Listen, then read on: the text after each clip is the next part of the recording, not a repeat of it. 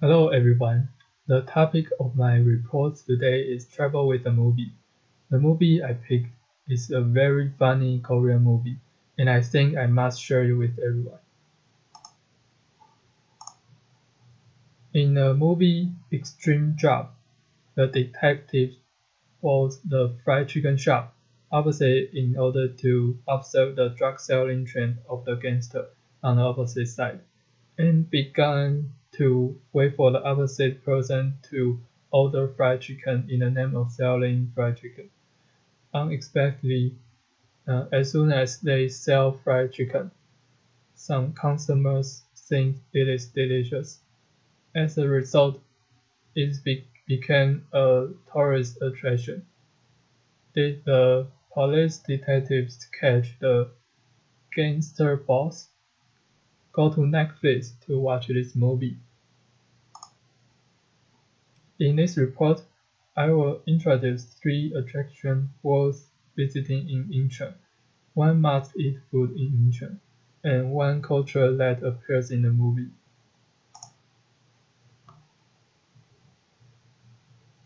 Incheon Kaigan Street retains the Chinese and Japanese building before the opening of the port, and is a place of great historical significance. First, let's introduce Incheon Station. Take the subway to Kaigan Street, Incheon, and you will get off the terminus of the Jeongin Railway, and the first railway in Korea. It is also the end of the Shaolin line of the Jiaojing line. And second, I will introduce Incheon Port Opening Modern Architecture Exhibition Hall. It is a place that retains the history since the opening of the port. Here you can see many foreign styles in the concession, such as those buildings in Japan and the Qing dynasty.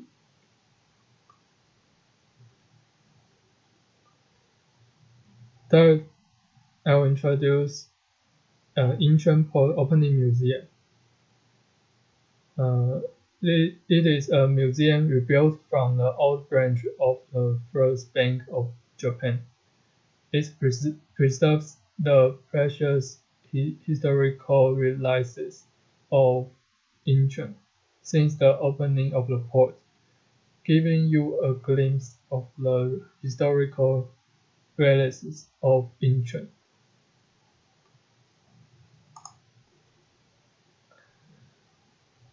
Next, Surrounding Fairy Tale Village. It is a lovely place, just like in this photo. Their roofs and are decorated like books, and they are very cute. Tourists are very suitable to take photos with these cute houses when they come to play here. There are not just murals in surrounding Fairy Tale Village, but there are also cafes, restaurants, and shops along the way. So you are not afraid that there is no place to visit and rest. Next, Handmade Bookstore. It is a yellow bookstore. Because the tones of this bookstore are bright and soft, no matter which angle it is taken, it is super beautiful. Even the beauty inside and the lonely and great God are both filmed here. When you walk into the bookstore, you will find that the shop is actually very crowded, selling all Korean classics and second-hand books. If you are interested, don't miss this photo spot.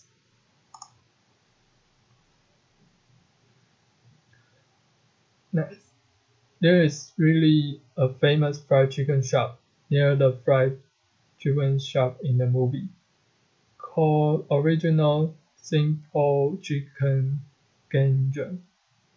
Some customers once commented on the fried chicken in this shop.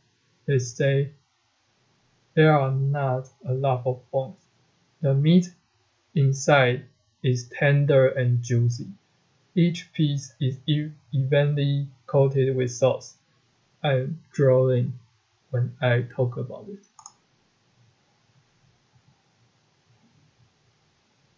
And I will introduce Korean delivery culture.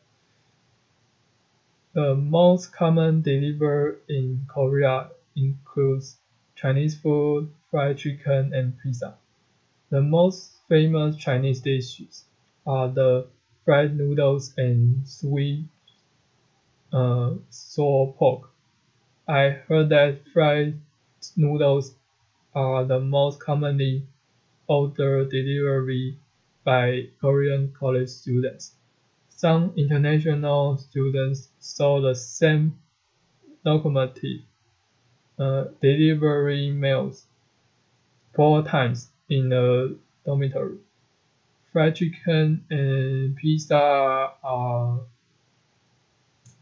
more expensive, not a meal that poor students like us can often eat. By the way, the delivery process is very different from that in Taiwan. Instead of ordering food with food pandas, you will directly call the restaurant to order the food. When the food is about to arrive, you will be called to wait at the door and hand in hand. Place the bowl at the door after eating, and then the restaurant clerk will come to collect the bowl by himself. Okay, my report is over. Thank you.